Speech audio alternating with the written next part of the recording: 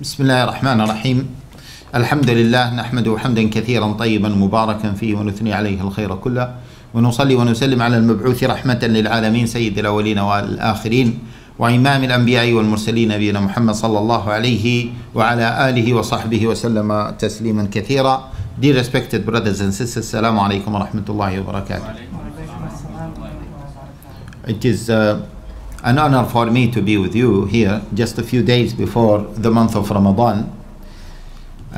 Although it is a very sad occasion for me to speak in this particular time after witnessing what happened to our brothers and sisters in Egypt and what is happening in Egypt.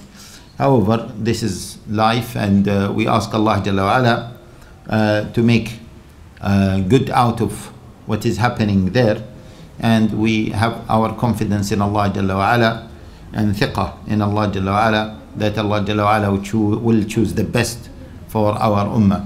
We just need to put our trust in Him.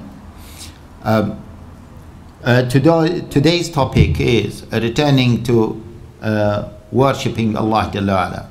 As you know, my dear respected brothers and sisters, that it is the rahmah of Allah Jalla wa Ala that He revealed different types of worship. Why is this? All of us know, my dear respected brothers and sisters, that Allah Jalla wa Ala says in the Quran, وَمَا خَلَقْتُ الْجِنَّ وَالْإِنسَ إِلَّا لِيَعْبُدُونَ. I have not created jinn and ins except for one purpose, which is to worship me. Also Allah Jalla wa Ala says in Surah لم يكن الذين كفروا البينة وما أمروا إلا ليعبدوا الله مخلصين له الدين حنفاء. They were not commanded except to worship Allah Jalla wa Ala alone with full sincerity.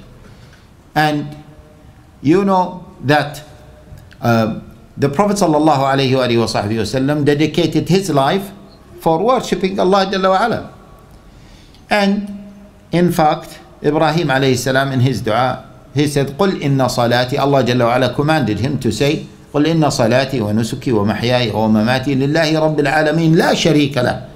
Whether this is to Ibrahim or to Muhammad sallallahu alayhi wa sallam, قُلْ إِنَّ صَلَاتِي, salati, my salah, my nusuk, my sacrifice, my life, my death, all of it are for Allah Jalla wa Ala. All of it are for Allah Jalla wa Ala. So if all of my life is going to be for Allah Jalla wa Ala, how come we do other activities in our life other than ibadah? We get married, we buy and sell, we go and travel, we have some fun, we spend some time with our families and so on. How come Allah Jalla wa Ala wanted us to be dedicated for ibadah? He created us for ibadah, for nothing but to worship Him. He wanted us to worship Him day and night. The prophets said that my salah, my sacrifice, my life, my death, all of it are for Allah Jalla wa Ala. How come? This means that for a Muslim, all of his life can be easily a ibadah, and moreover to understand that ibadah is just the listed type of ibadat. Those listed ibadat which include fasting, which include prayer, which include dhikr of Allah Jalla wa Ala. This understanding is a wrong understanding. Ibadah is more comprehensive than those types of ibadat. In fact, the conclusion is the ibadah is of two types. We can classify ibadah into two types.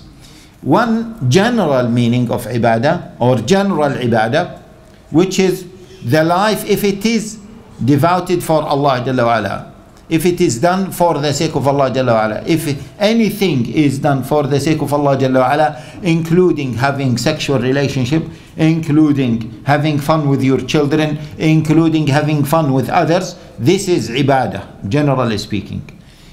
Now, the other type of ibadah is a listed ibadah. What is the listed ibadah? Is those ibadat that the Sharia, or those acts that Sharia commanded us to do them according to certain qualities, certain time, certain quality, certain number and with certain conditions. So those ibadah, those acts that were heavily regulated by Sharia, they are considered to be the listed ibadat. Okay?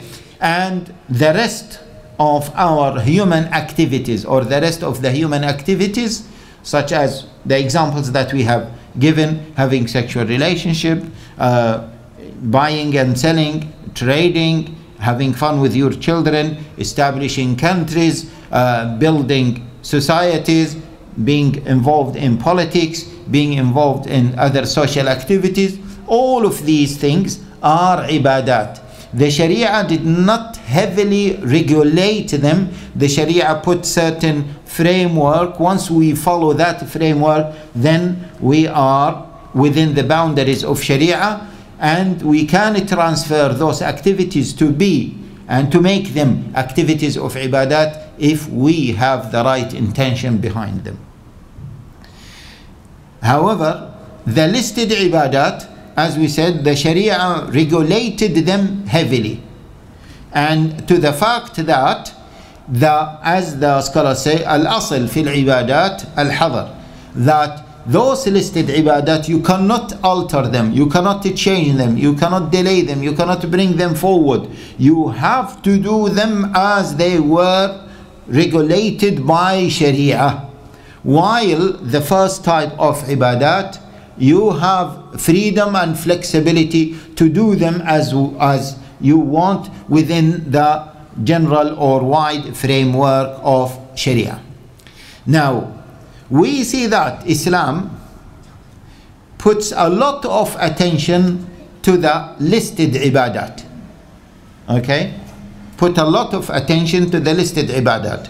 The listed ibadat include salah, first of all, the arkan al-Islam, al-khamsa, salah, fasting, or salah, zakah, fasting, hajj, and dhikr of Allah Jalla wa Ala mainly. And all listed ibadat go around those 5 pillars of al-Islam.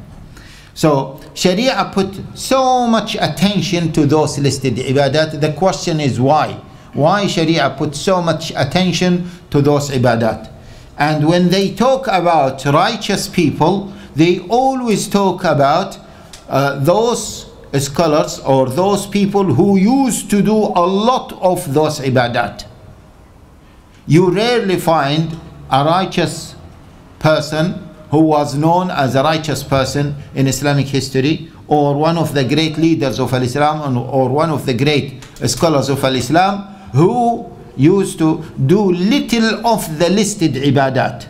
He might do little bit of salah, but he used to do a lot of fasting. He might do little bit of fasting, but he used to do a lot of dhikr of Allah Jalla wa Ala, a lot of hajj, and so on. Harun al-Rashid, he was one of the caliphs. They said that he performed more than 50 hajj. Salah ad-Din al-Ayyubi, he was a commander, a leader of the Muslim ummah, one of the icons of the Muslim ummah, and he was you can say a leader in wars and in battles. He was not a scholar, yet they mentioned a lot about his sadaqah, his dhikr of Allah Jalla wa Ala. He used to do a lot of fasting. He was so keen. One of the key qualities I read recently about him is he used to be very keen to pray in jama'ah. Okay? And so on. Let alone, I'm not talking about the Sahaba radiallahu ta'ala anhum, or the second generation or the third generation. So why did they used to put a lot of attention to those listed ibadat?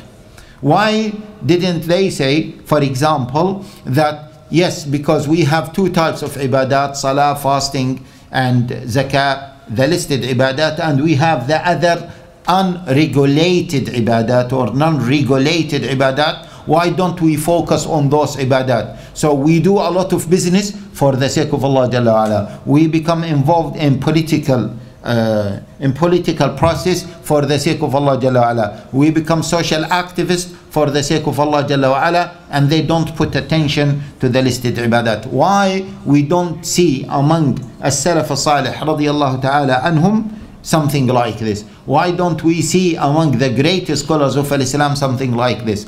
Umar ibn Abdul Aziz, as you know, that he was Sufyan al-Thawri considered him as the fifth rightly guided Khalifa. He was one of the great leaders of Islam, and they considered him the first reformer of Islam in history, because he died 101. So this Umar ibn Abdul Aziz, he was caliph, he was in charge of the whole ummah of one of the biggest Islamic states ever known in history during the Umayyan period. They mentioned that Umar ibn Abdul Aziz used to do a lot of Qiyamul Layl, he used to do a lot of Sadaqah, he used to do a lot of fasting and so on. They mentioned this a lot about him. Why couldn't he say that, oh, I am in charge of the Muslim Ummah, it is sufficient for me to look after the Muslim Ummah and not to put attention to those ibadat. In fact, those ibadat may hinder me in taking care of the Ummah. Why is this? If we go to the Prophet ﷺ himself, I'm going reverse. Yeah, we took hd1080, Umar ibn Abdul Aziz.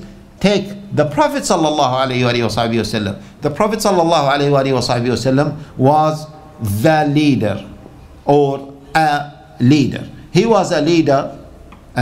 He was a leading person in political involvement, in social reform. The Prophet ﷺ, he was the best husband. The Prophet ﷺ was a father. The Prophet ﷺ, he was himself a father-in-law. The Prophet ﷺ used to be everything for the Muslim community at that time, for the Muslim Ummah at that time. Beside, he was the leader of the battles. Himself led at least 17 battles or 16 battles, at least minimum. So, if this is the life of the Prophet ﷺ, yet the Prophet ﷺ, as Aisha radiallahu ta'ala anha said, that he used to fast until we say he will never stop fasting.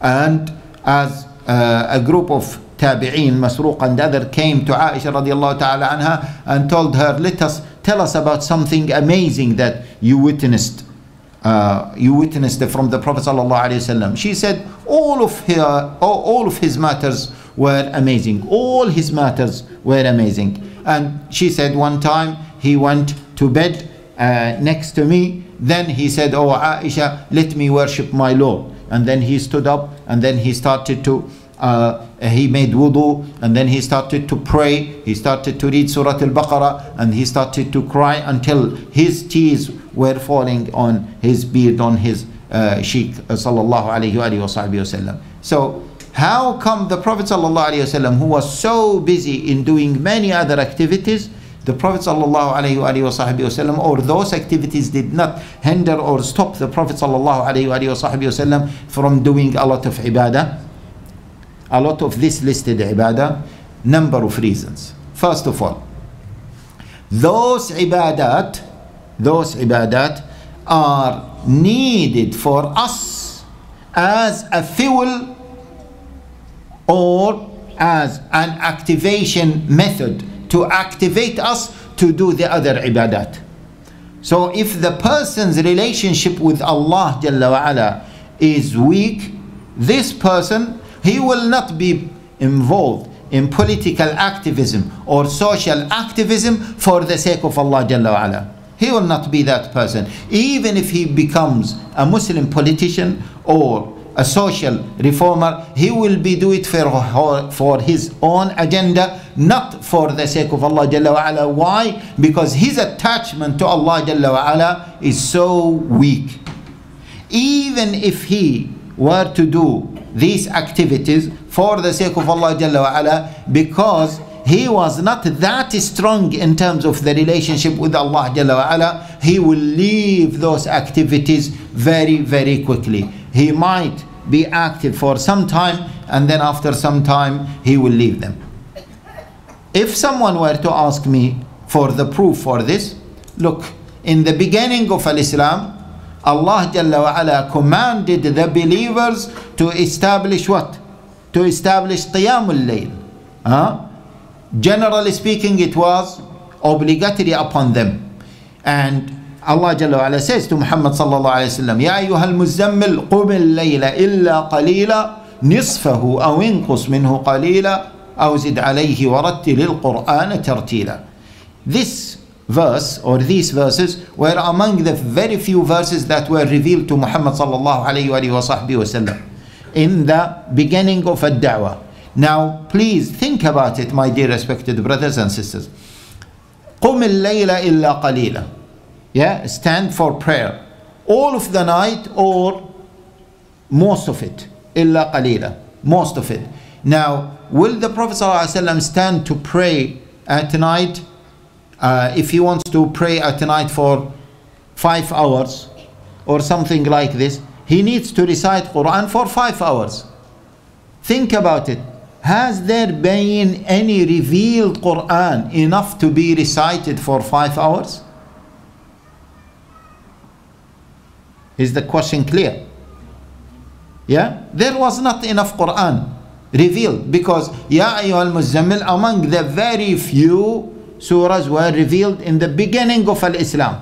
So how come Allah Jalla wa Ala commanded the Prophet ﷺ to stand for prayer for the whole night or most of the night? And then Allah Jalla wa Ala says in the end of the surah to the believers, إِنَّ رَبَّكَ يَعْلَمُ أَنَّكَ تَقُومُ أَدْنَى مِنْ ثُلُثَيِ اللَّيْلِ وَنِصْفَهُ وَثُلُثَهُ وَطَائِفَةٌ مِّنَ الَّذِينَ مَعَكَ وَاللَّهُ يُقَدِّرُ اللَّيْلَ وَالنَّهَارَ.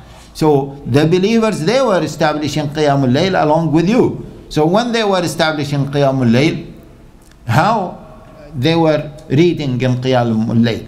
It means very few surahs of the Quran, very few verses of the Quran, if the person read them, repeat them, contemplate on them, this will be enough for Qiyamul Layl.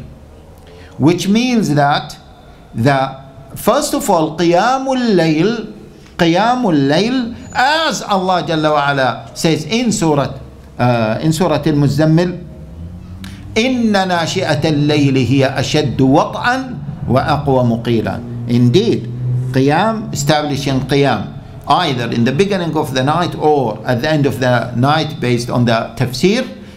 What is it? It is more difficult, yet wa aqwamu qila. It helps you to establish yourself on the right path, and what helps you to carry the responsibilities of the da'wah, the future responsibilities.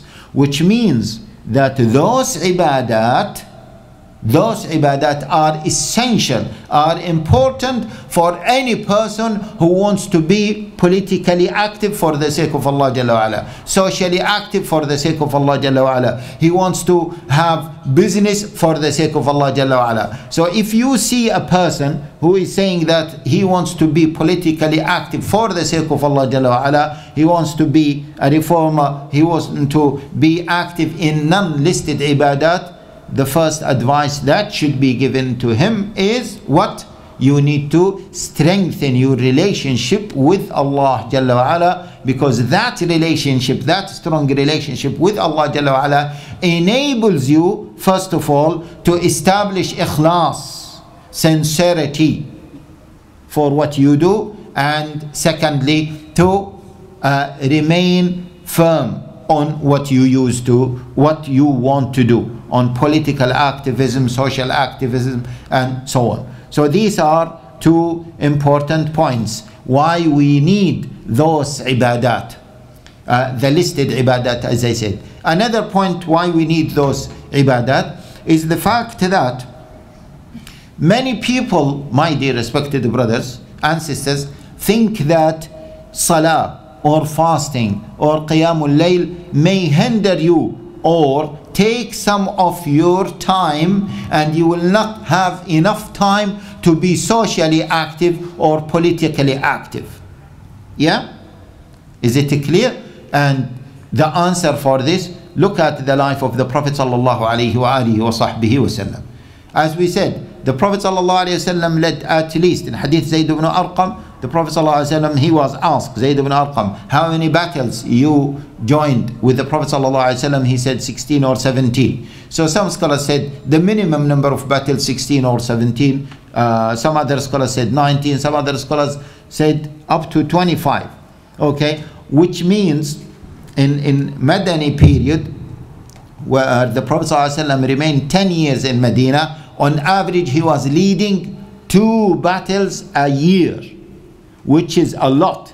At that time there were not many equipment, they were traveling on foot, there was poverty, and they don't have those facilities. To lead 2 battles every year, that is quite a lot.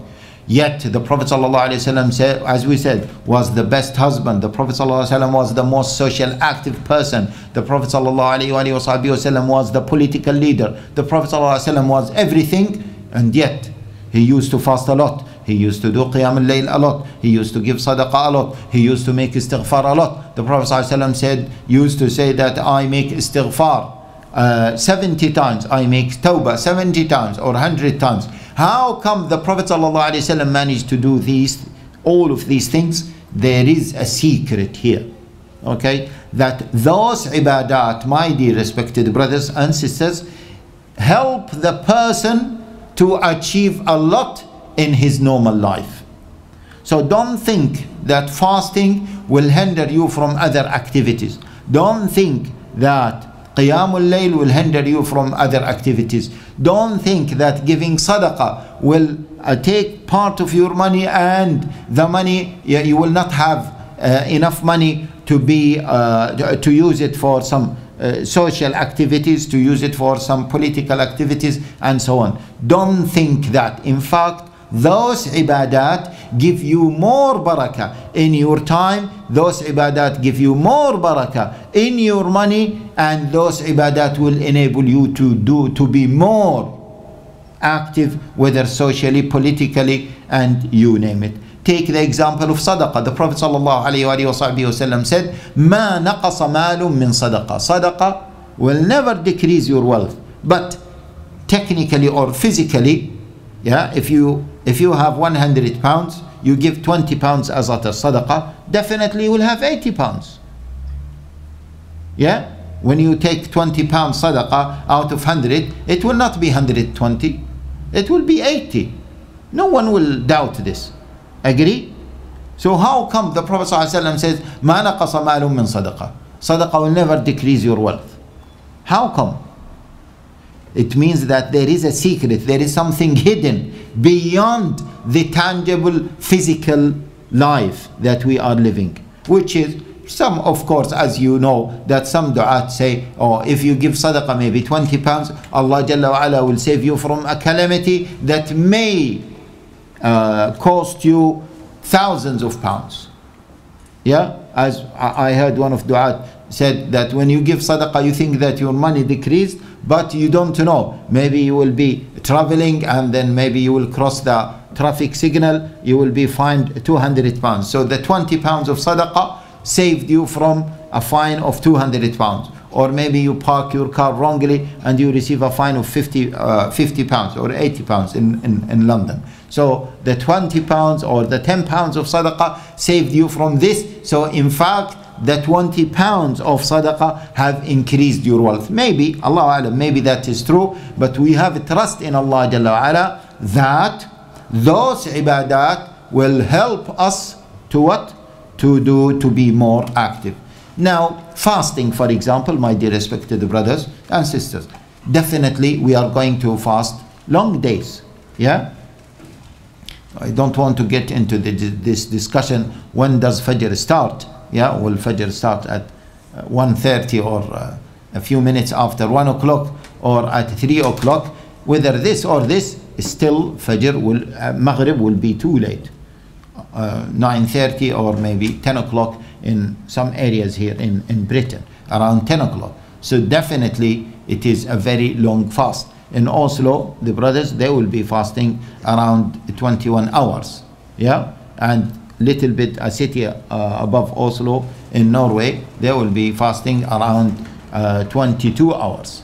Okay, so no one will say that this is an easy fast.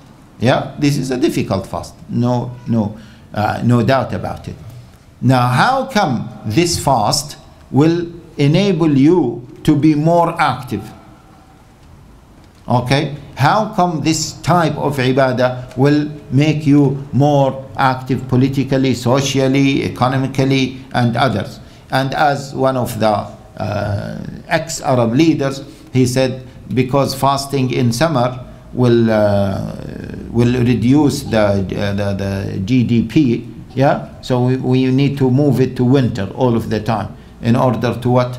Because Islam aims for a better welfare system, and the GDP of Muslim countries have to be always high, so we need to move fasting into winter, where we have short days and better weather.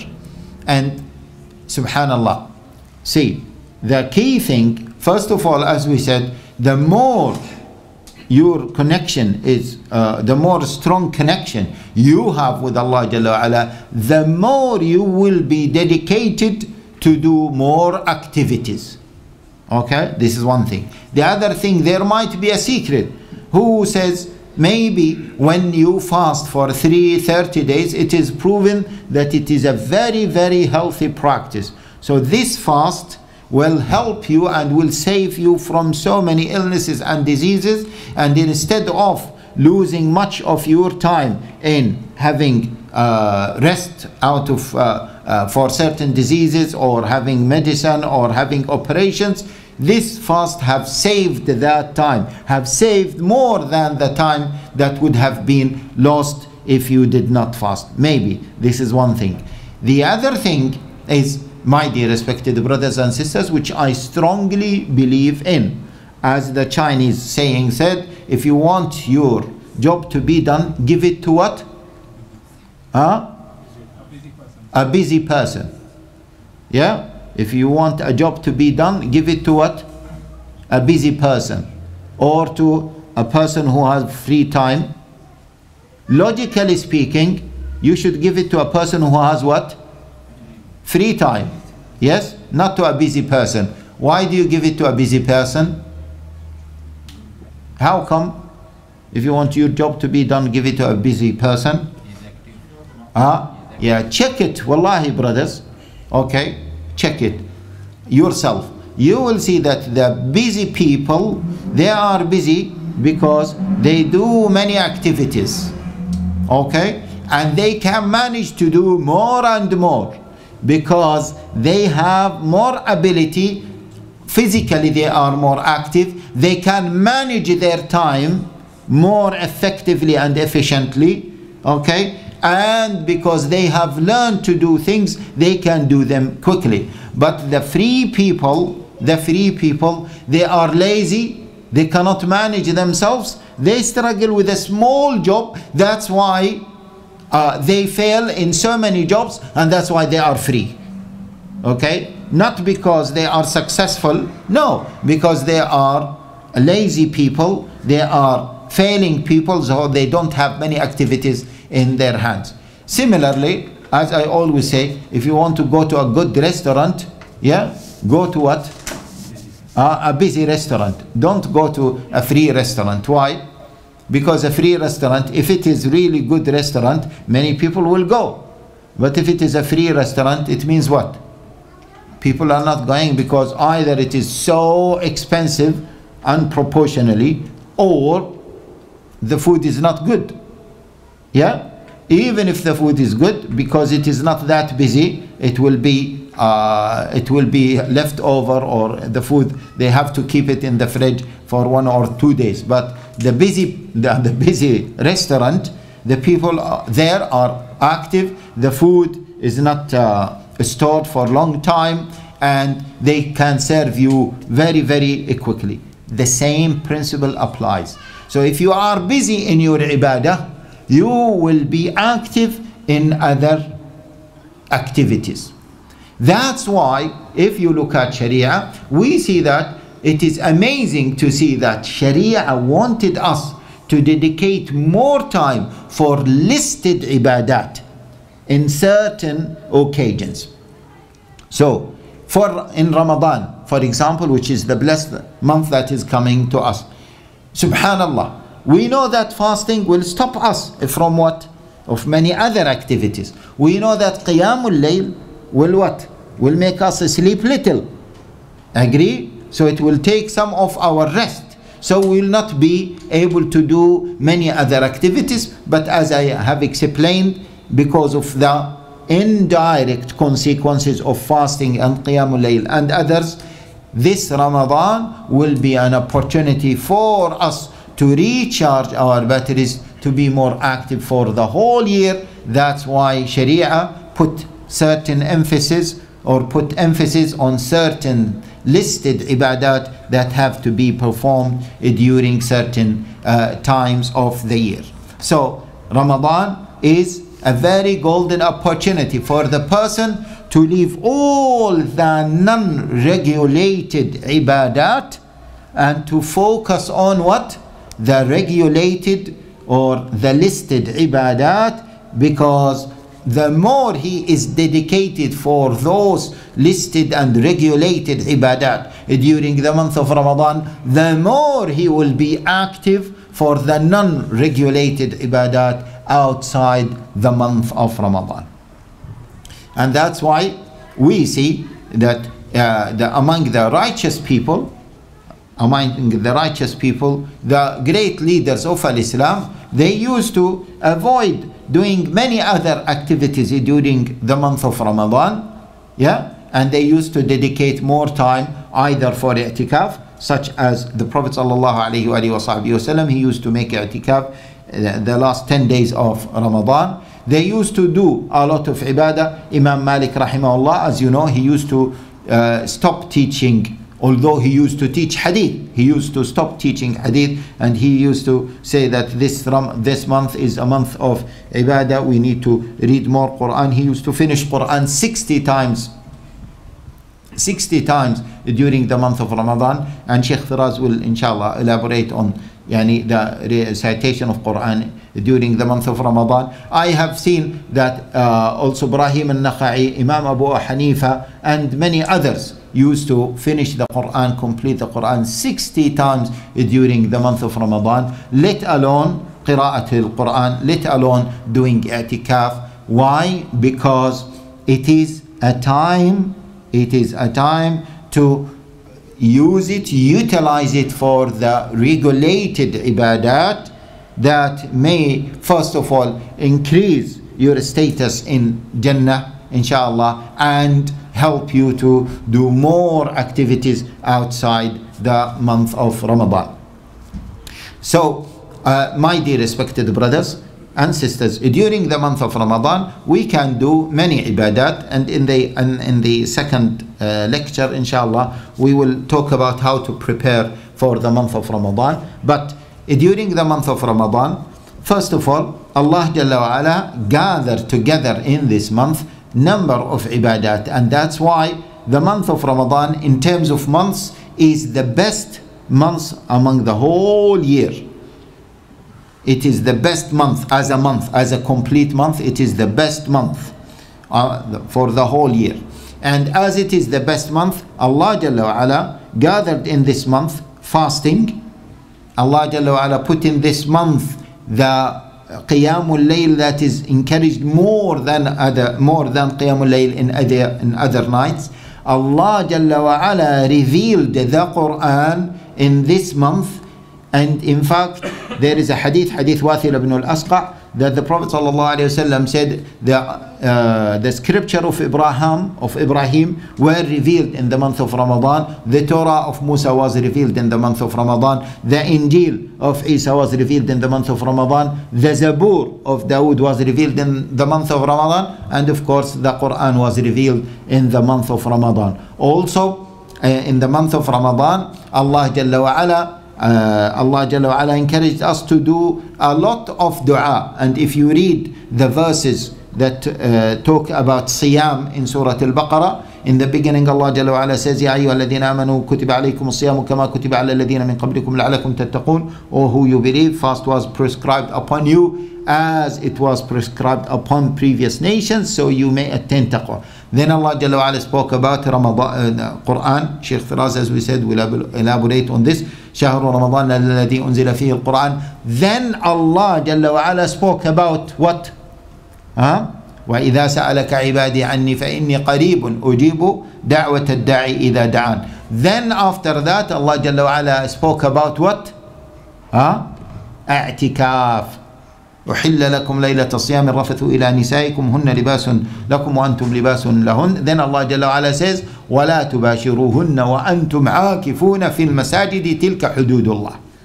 Yeah, don't come closer to them while you are observing i'tikaf. So Allah Jalla wa Ala indicated that in the month of Ramadan it is fasting. We do fasting, we do qiyamul, we do the recitation of the Quran. We do what also? We do a lot of dua and we do i'tikaf.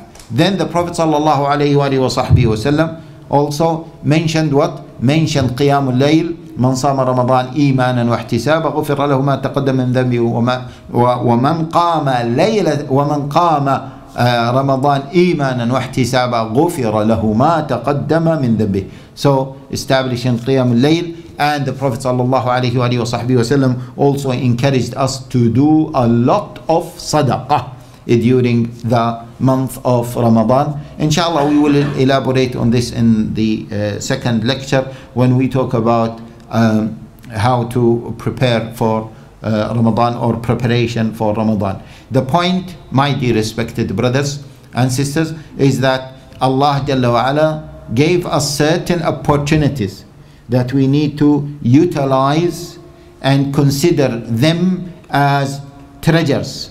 If we lose them, we are going to lose a lot. Among those unique opportunities is the month of Ramadan. And that's why some scholars said that had the people known the reward that Allah Jalla wa Ala has given us in the month of Ramadan, or will reward us for any ibadah during the month of Ramadan, we would wish if the whole year is what? Is the month of Ramadan. And Ya'la, one of the tabi'in, said Kanu, they used to ask Allah Jalla wa Ala 6 months before the month of Ramadan to what? That Allah Jalla wa Ala keep them alive until they fast the whole month of Ramadan. And they used to ask Allah Jalla wa Ala 6 months after the month of Ramadan to what? To accept it from them. That's why also, you know, in Hadith Musnad Imam Ahmad, when the Prophet sallallahu alaihi wasallam was descending from the pulpit, from the minbar, and he said, Ameen, Ameen, Ameen. The companion said, Ya Rasulullah, we have heard you saying something strange. What is it? Ameen, Ameen, Ameen. What is it? He said, Jibreel came to me and he said, Muhammad, say Ameen. I said, Ameen. Say Ameen. I said, Ameen. Say Ameen. I said, Ameen. So Ameen for what? Ameen means, oh Allah accept it, or oh Allah has accepted it. What is it? One of them is Man adraka Ramadan wa lam yughfar lahu. The one who fasts the month of Ramadan, or he lives during the month of Ramadan, yet the month of Ramadan leaves without him getting all his sins forgiven, all his sins wiped out. This person has been what? Bu'dan lahu, as the Prophet sallallahu alaihi wasallam, as the Jibreel said, and as the Prophet sallallahu alaihi wasallam said, Ameen. Bu'dan lahu means he had been kept away from the mercy of Allah Jalla wa Ala. Why? Because in the other hadith Abi Hurairah as well, the Prophet sallallahu alaihi wasallam said that Allah Jalla wa Ala says, كل عمل ابن آدم له إلا الصوم فإنه لي وأنا أجزي به. All actions of the son of Adam belong to him except for fasting, and I reward for it. Then in the hadith, Allah Jalla wa Ala says, وفيه ليلة من حرمها حرم الخير كله. And in it, or during the month of Ramadan, there is a night. Anyone who was deprived the virtues or the bounties of that night, he has been really deprived. Subhanallah, one night. Because it means that this person, if he did not get the maximum of this month, if he did not get the maximum of this particular night, when is he going to be active? And that's why, my dear respected brothers and sisters, I urge you, I urge myself, and all of you to consider this as an opportunity for us to get the maximum, and to consider it as, they say, the business season or the business best time for trading. The business people will not lose that opportunity, will work harder and harder. And you know, business people during certain seasons or during certain times, they don't even sleep. They sleep a lot before in order to be ready for that season. So this is what we are going to witness, and that's why we really need to consider it take it from that perspective, that angle, and in order to and take every single minute of this blessed occasion as a treasure. And if we can't waste every single minute, every single second, then we should do so. I ask Allah Jalla wa Ala to make us among those who fast the month of Ramadan and make the maximum of it, and they may make the maximum of the ibadah. Inshallah, you know, we have another lecture that talks about the planning for the month of Ramadan. Yes? Yeah, inshallah we will talk about more how to plan for a month of Ramadan, and what kind of activities that can be done in more details. Barakallahu lakum wa jazakumullahu khaira. Sallallahu sallam wa barak ala nabiyyina Muhammad wa ala alihi wa sahbihi ajma'in. Bismillahir Rahmanir Rahim. Alhamdulillah wa salatu wa salamu ala Rasulillah. Let me start by the following. You know, one of my favorite subjects is to talk about setting a vision. I recorded a TV program, in fact twice, about it. And the more I talk about it, the more I develop new ideas about it, setting a vision. And I gave a few lectures about it as well. Recently, when I was preparing the lecture, not in fact the last lecture, the lecture before, I asked the brothers and the sisters one question. I told them,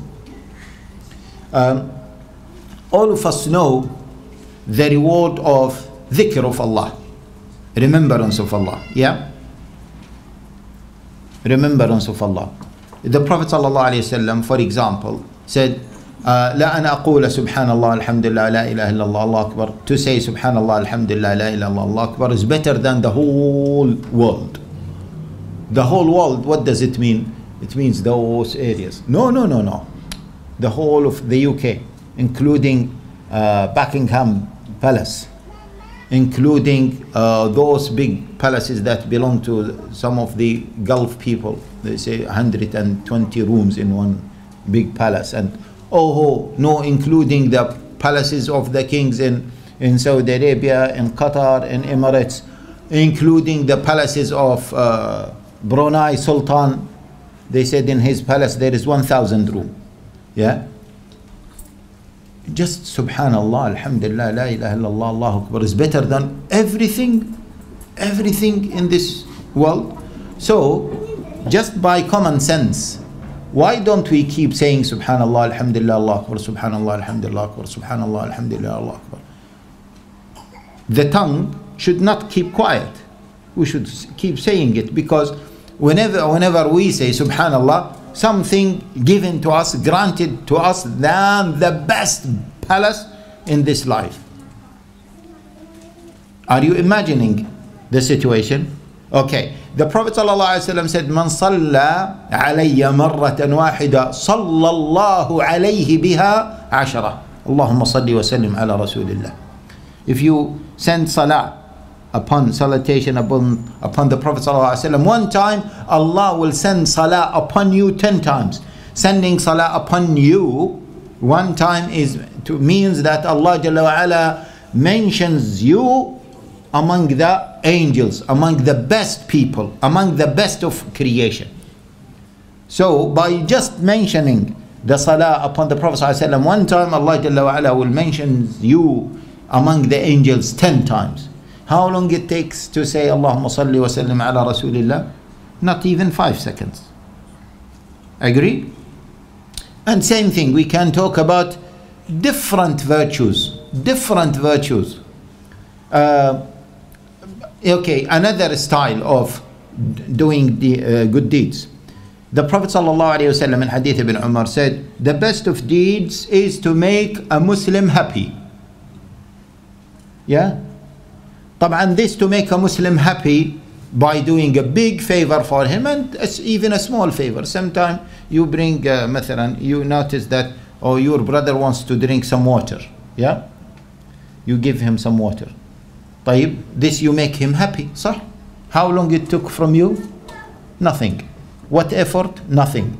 I wanted to launch a program during Ramadan. Maybe you can cut it, and because it was not yet launched, this Egypt problem came, which is to have some brothers, okay, walking in the public transportation, or maybe in some roads, busy roads, with some dates during iftar time to offer it for Muslims.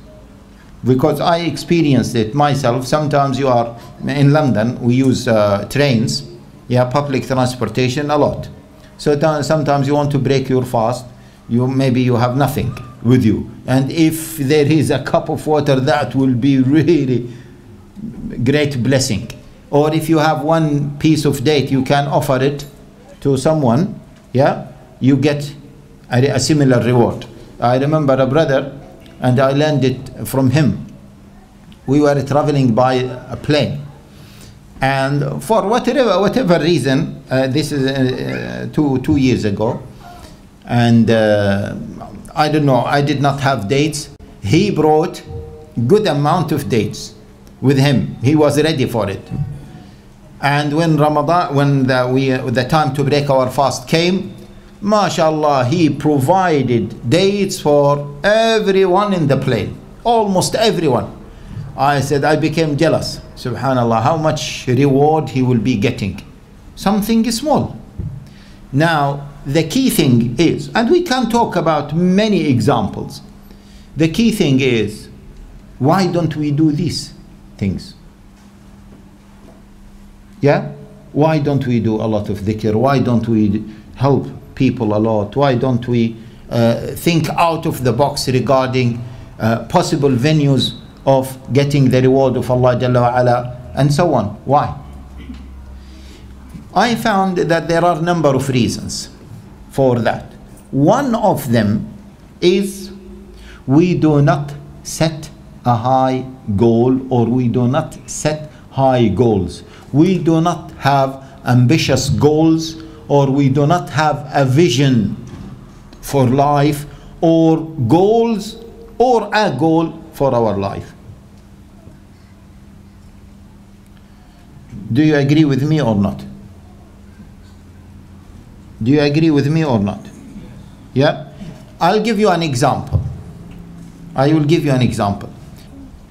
Before this example, yes, when I gave that lecture, I remembered an example. I took it when I was doing management. They said a factory, tire factory, had 2 shifts. Yeah, one morning shift and one evening shift. They employed a consultant to encourage the productivity of the people of each shift. So he said, I have a very, very simple idea. He charged them a lot for that idea.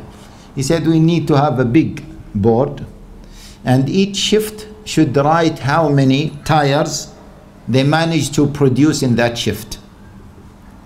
Yeah? And we say morning shift, and we call them names, whatever. Yeah, let us say morning shift and evening shift. Morning shift managed to produce, let us say, 150 tires. Psychologically, the second shift will try to what? To beat them. Even by 1. Yes? Even by 1, psychologically. So they say, oh, 150, let us just do more. Yeah? So they do more. Even by 1. the morning shift comes, what? This is what they did. Oh, we can show them that we can do more and more and more. Of course, at one point they have to put other incentives. But the key point here is if you do not have a target, you will not achieve. Is it clear? Do you agree with me or not? If you do not have a target in anything, you will not achieve. Okay? I will give you a practical example. If in the morning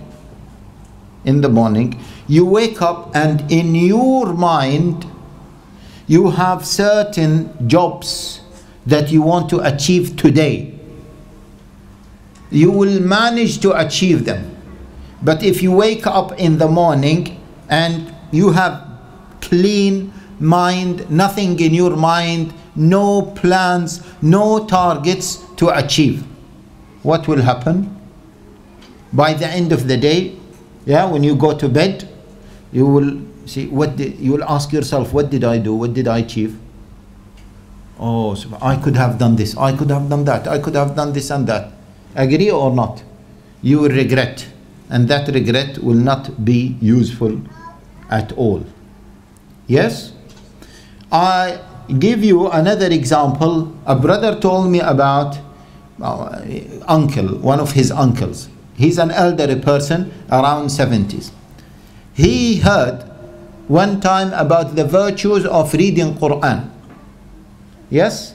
You know, in Hadith Abdullah ibn Mas'ud, the Prophet ﷺ said, "Man qara'a harfan min kitabillahi falahu bihi hasana." لا أقول ألف لام ميم حرف ولكن أقول ألف حرف ولام حرف وميم حرف. The one who reads any letter of the book of Allah Jalla wa Ala, he will have what? One single reward. And every reward is multiplied by what? By 10. Yes? I don't say Alif Lam Mim is one single letter, but Alif is one single letter, Lam is another letter, and Mim is another letter. So by reading Alif Lam Mim, you are getting how many hasana? How many reward? 30. Imagine. Brothers, do you imagine that once you say Bismillahir Rahmanir Rahim, just Bismillahir Rahmanir Rahim, how many hasana you will get? How many? 190. 190. And on the day of resurrection, every single one, including the richest king, will be begging everyone for a single hasana. You know, the richest king in this dunya will be begging, looking for one single hasana. Allah Jalla wa Ala says in the Quran, يَوْمَ يَفِرُّ الْمَرْءُ مِنْ أَخِيهِ وَأُمِّهِ وَأَبِيهِ وَصَاحِبَتِهِ وَبَنِيهِ لِكُلِّ امْرِئٍ مِّنْهُمْ يَوْمَئِذٍ شَأْنٌ يُغْنِيهِ. When the person flee, run away from everyone, from his mother, from his people, from his wife, from his children, he will run away.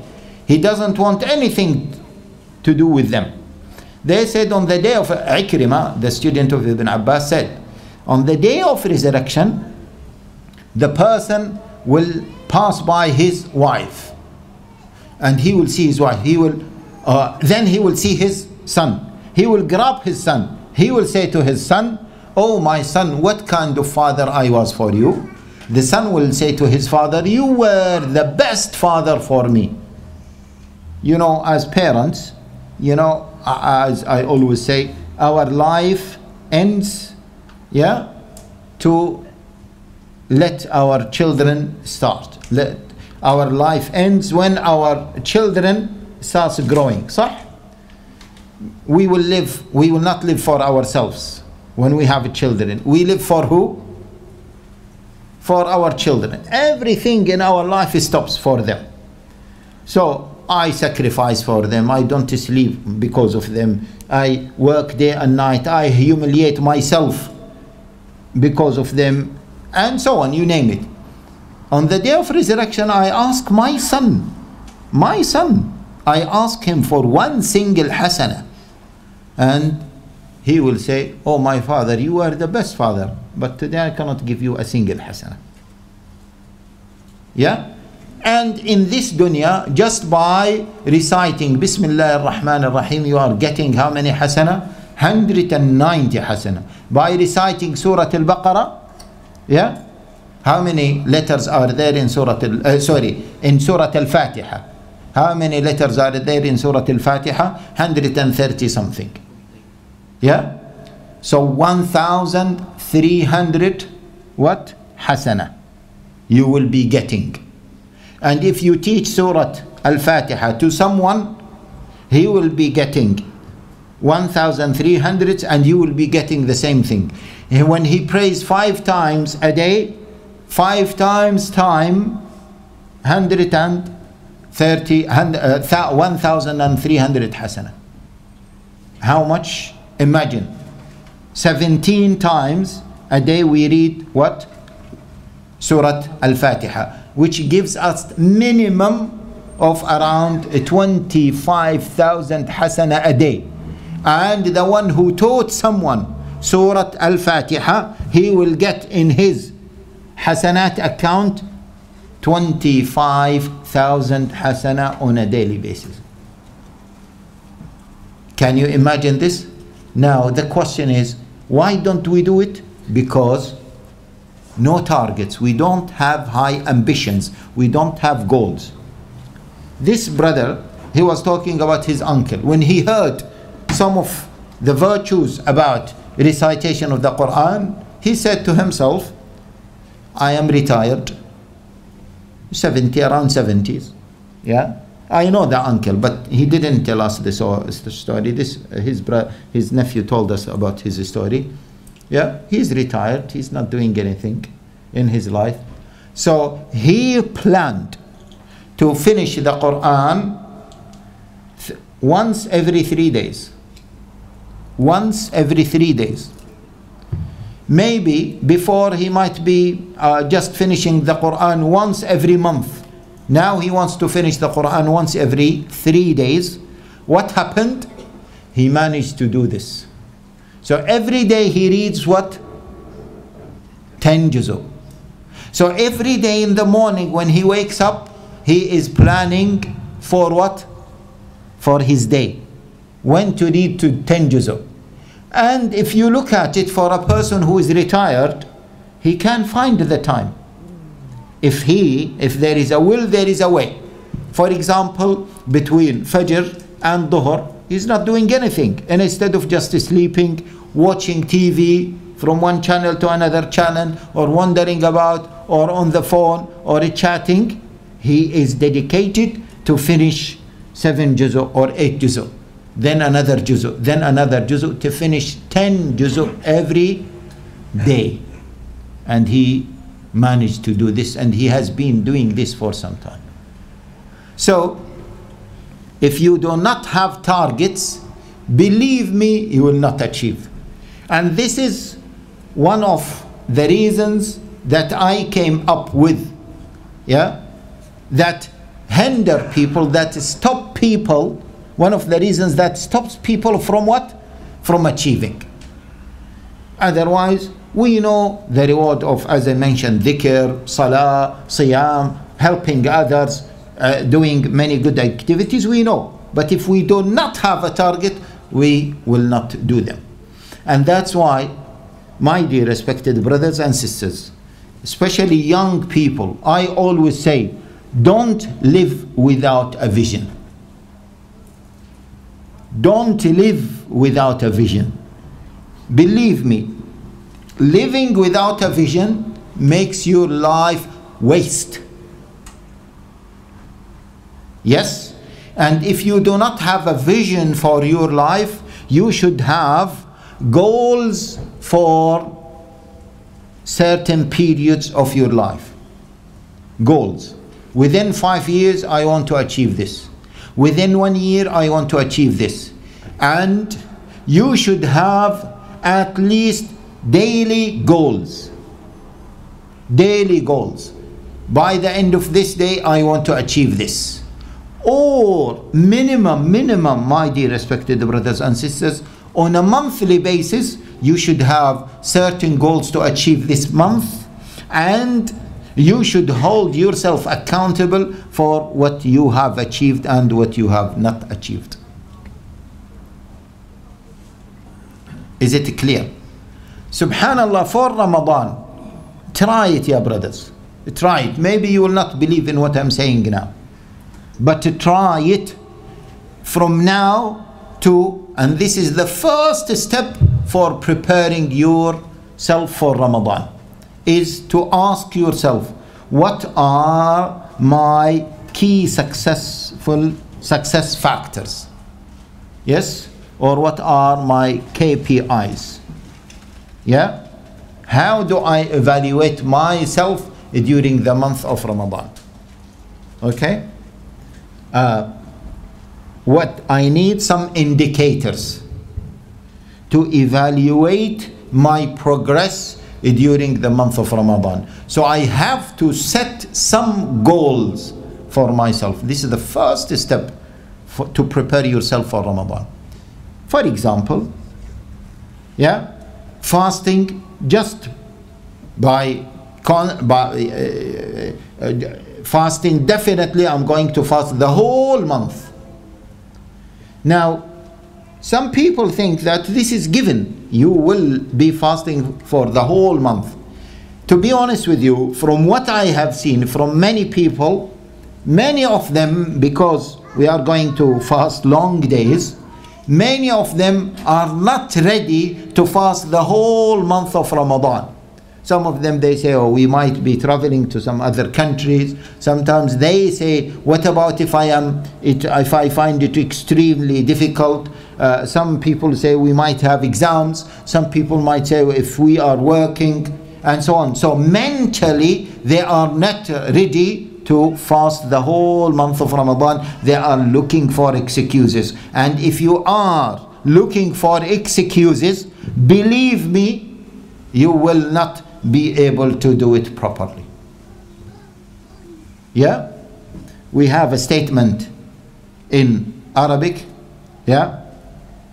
ومن يستصعب صعود الجبال يعش أبد الدهر بين الحفر. The one who finds it difficult to climb mountains, he will live in holes all of his life. Is it clear? Because he will find it difficult to go a little bit up. It's difficult for me. I can't. And they say that psychologically, people defeat themselves. And it is not true that they can't. But it is what? A psychological barrier that they can't. And because of that psychological barrier, they themselves demoralize themselves, defeat themselves, and they accept it to be defeated, and they accept to be demoralized, deactivated. Is it clear? So the first thing is put a target for this Ramadan. Yeah, fasting. I need to fast every day. Long days, yeah, no problem. Yeah, no problem. I can't do it. By the way, fasting long days, Al-Hasan al-Basri rahimahullah ta'ala said, commenting on the ayah, كُلُوا وَاشْرَبُوا هَنِيئًا بِمَا أَسْلَفْتُمْ فِي الْأَيَّامِ الْخَالِيَةِ, eat and drink because of what you have done in previous days.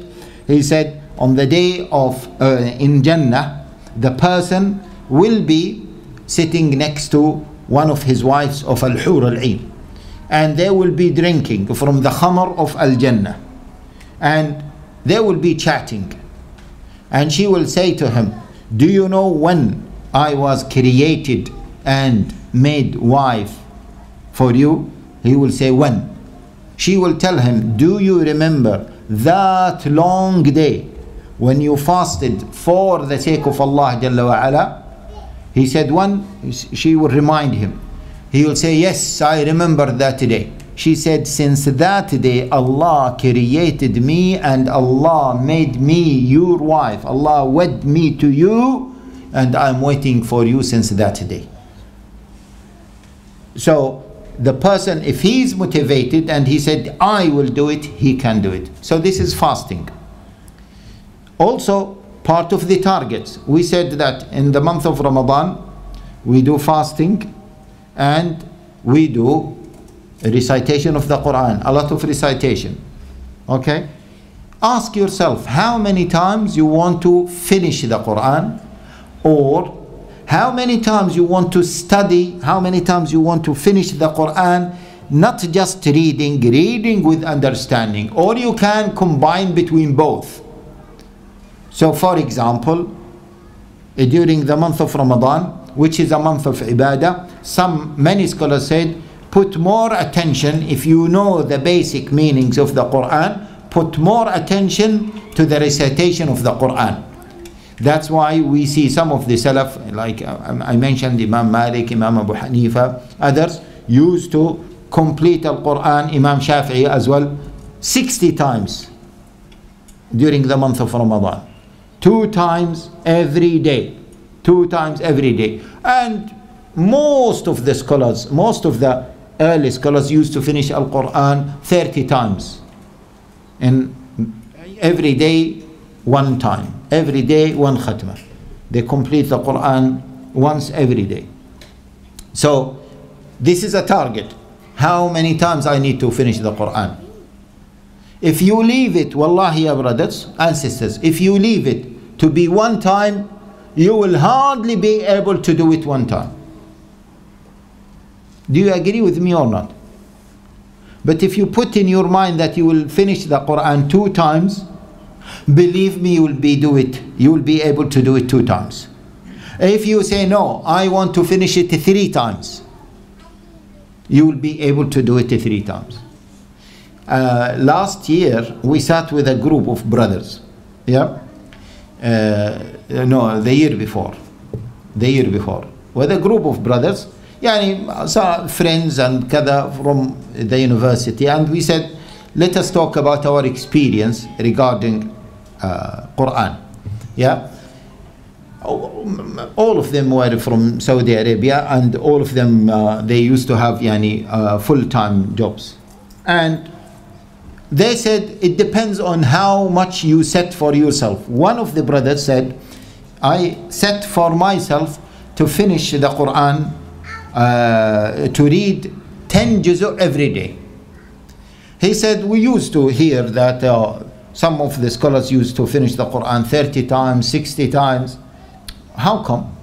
It's difficult. We rarely finish the Quran. We hardly finish the Quran 3 times. So he said, in a particular Ramadan, in the last 10 days, he took a holiday, and he stayed next to Al-Haram, and he said that he had a target to finish Al-Quran once every 3 days, so every day to read 10 juz'. He said, let me see if I can manage or not. He said, I managed easily. I managed to read 10 juz' every day.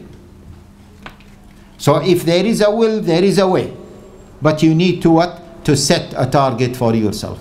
So this is again part of the planning regarding Quran.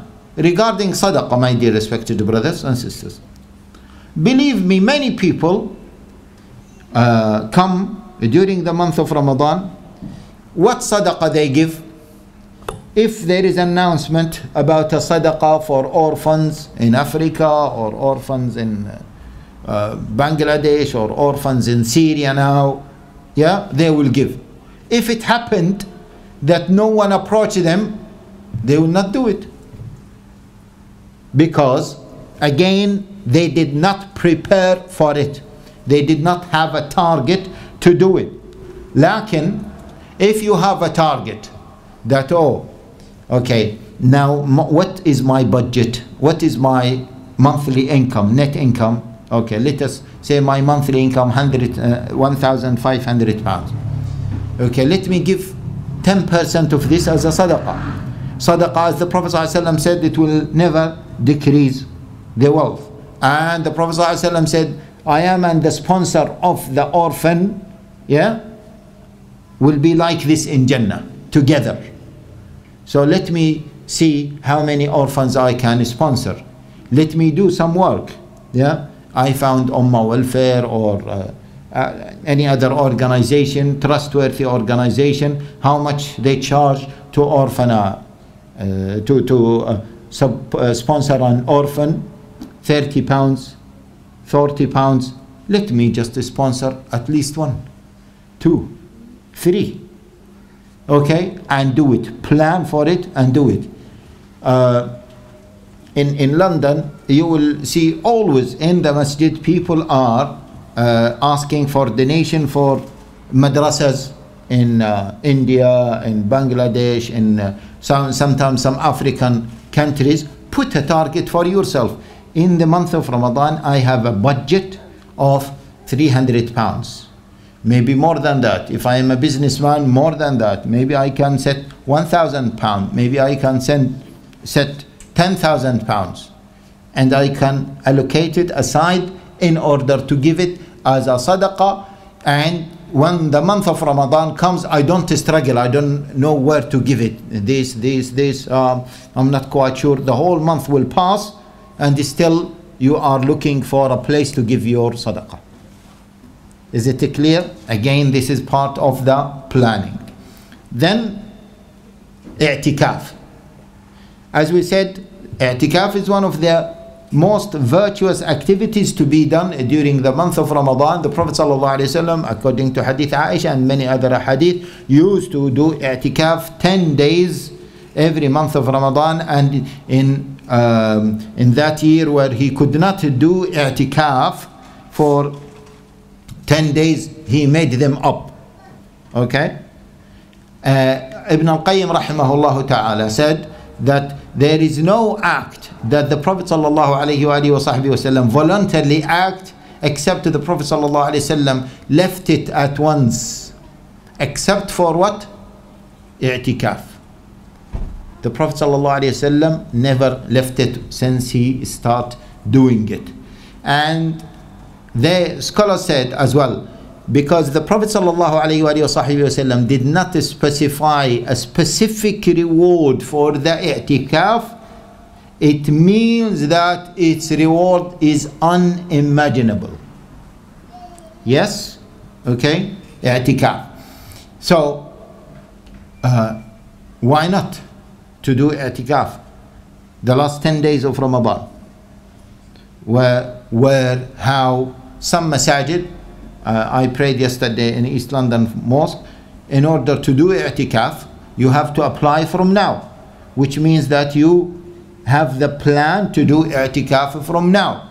I remember last year a brother came to me in the middle of Ramadan. Yeah, I was not in fact here. He rang me. He was ringing, and he said, do you have any connection with East London Mosque? I said, why? He wants to do i'tikaf and is already fully booked. I said, it's not a matter of connection. Why didn't you plan before? He said, well, I did not plan, and it was not, I didn't think that they become fully booked early. So this is part of the plan. Check, will you do i'tikaf this year? If you can't do it this year, why not next year? So this is again part of the plan. Part of the plan, my dear brothers and sisters, is Qiyamul Layl, because this is one of the most virtuous activities. Again, Qiyamul Layl, believe me, what happens is the first night I go to this masjid, the first night of Ramadan, I'll go to this masjid. I like it, maybe no, not like it. The second night I'll go to the other masjid. Oh, he recites very quickly. طيب. The third night I go, oh no, the environment there, many children, they just shout. It's not khushu'. Yeah? I'll spend the whole month of Ramadan just moving around. Okay? I did not establish proper Qiyamul Layl. Why? Because mentally, psychologically, even in terms of information, who is praying, what, okay, who will lead the salah, where, facilities, etc., I also was not ready for that. So this is again Qiyamul Layl. And the last thing that should be done frequently during the month of Ramadan is dua. As we said in the previous lecture, we said Allah Jalla wa Ala mentioned dua in the middle of what? Of the verses that talk about what? Fasting. Yeah? Allah Jalla wa Ala mentioned first of all what? Fasting. Ya ayyuha alladhina amanu kutiba alaykum as-siyamu kama kutiba ala alladhina min qablikum. Then Allah Jalla wa Ala says shahru Ramadan alladhi unzila fihi al-Quran. Then Allah Jalla wa Ala says what? وإذا سألك عبادي عني فإني قريب أجيب دعوة الداعي إذا دعان فليستجيبوا لي وليؤمنوا بي لعلهم يرشدون. If my slaves ask you about me, tell them that I am very close to them. Answer their calls. So they should call me, they should invoke me, they should make dua for me. They should listen to what I'm saying, they should make dua for me. Yeah? So they might be guided. And you know the Prophet ﷺ said, "Man lam yas'alillah yaghdab alayh." The one who does not ask Allah Jalla wa Ala, Allah Jalla wa Ala will become angry with him. Allah will become angry with him. So we should do a lot of dua, and during fasting in particular. The Prophet ﷺ said, 3 people, their dua will be accepted: the musafir, the father, and the fasting person. Okay? And in the other hadith, the Prophet ﷺ said, for every fasting person there is a dua that is not rejected. وَذَلِكَ عِنْدَ فِطْرِهِ. And that is when he breaks the fast, just few minutes before he breaks the fast. So that is a time for dua. Believe me, my dear brothers and sisters, yeah, believe me that many of us don't know what kind of dua they can make. Do you agree or not? Maybe you know, believe me, others don't know. You know those people who do tawaf, yeah, tawaf, and they carry the books and they read from the books. One time I saw a brother, yeah, he's looks mashallah educated. I told him, ya akhi, why don't you do dua just by yourself? This is not from sunnah, just you read. He said, I don't know, 7 rounds dua. Which dua I'll do 7 rounds? Too much. He doesn't know what kind of so I said, what do you mean? He said, 7 rounds, this is a long time. I need dua to make 7, I don't know what dua.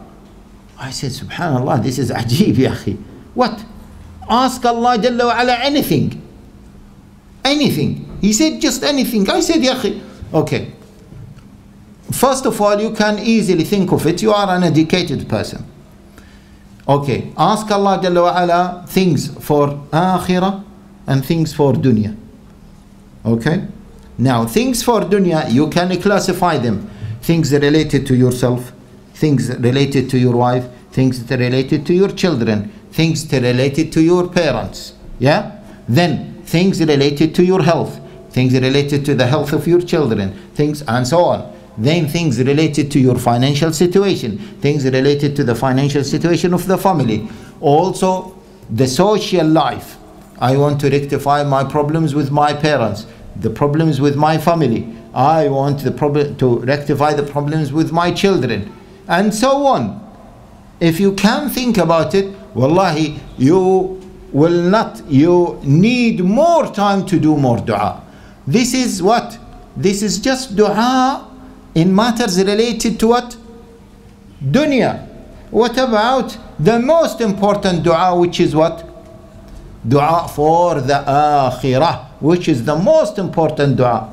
Ya akhi, every single one of us is in need of what? Dua that Allah Jalla wa Ala to keep him firm. وَجِنُّبْنِي وَبَنِيَّ أَن نَعْبُدَ الْأَصْنَامِ. This is the dua of what?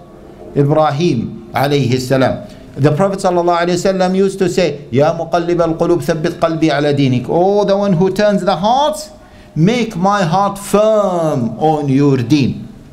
Yeah? So the Prophets were making dua like this.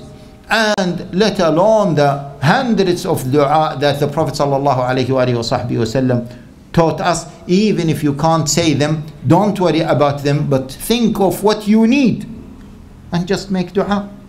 So if you are not ready with certain types of dua, my dear respected brothers and sisters, wallahi, the whole day will pass, the time to break your fast will pass without making dua.